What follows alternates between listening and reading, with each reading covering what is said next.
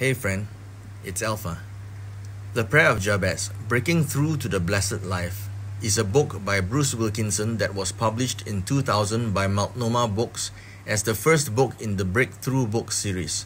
The book is based on the Old Testament passage 1 Chronicles chapter 4 verses 9 to 10, which tells the story of Jabez, a man who prayed to God for blessings. In the book, Wilkinson encourages Christians to invoke this prayer for themselves on a daily basis. The prayer is as follows: "Oh, that you would bless me indeed and enlarge my territory. Let your hand be with me and keep me from evil, that I might not cause pain." By praying this prayer, you can experience God's blessings and increase in your spiritual and material prosperity. The book became an international bestseller, topping the New York Times bestseller list and selling 9 million copies.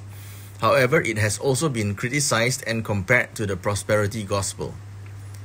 You can find an audiobook recording of the Prayer of Jabez on YouTube. Thanks for watching. Like, comment, subscribe, visit the link in my bio, and I'll catch you in the next one.